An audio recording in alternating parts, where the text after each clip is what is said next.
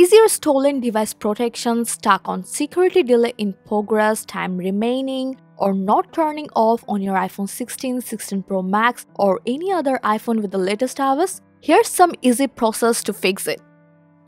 Apple sometimes triggers a security delay, usually around 1 hour. To protect your device, just wait it out. But if you don't have enough time and need to turn it off immediately, first, you have to make sure you are connected to a Wi-Fi network you have used before, ideally in a place Apple recognizes as familiar.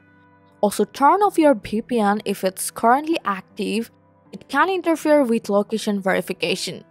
And now the most useful part is to toggle significant locations. It will solve your problem definitely. For that, you have to open up your settings, go to Privacy and Security, and from here tap on Location Services, scroll down and tap System Services. Now you have to go for significant locations.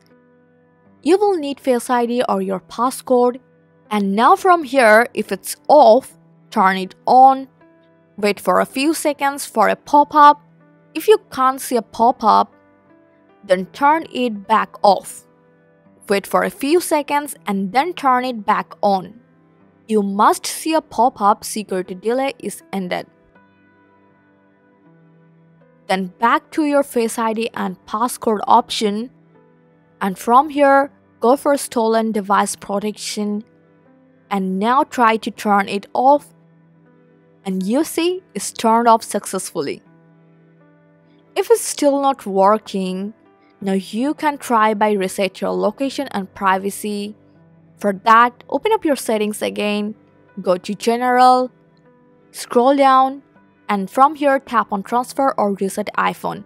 Tap Reset, and from the list, choose the option Reset Location and Privacy. This refreshes your location data and can help unlock the stolen device protection settings. I hope this will solve your problem and you can successfully turn off your stolen device protection option. I hope this guide helpful. Like the video and subscribe for more tips.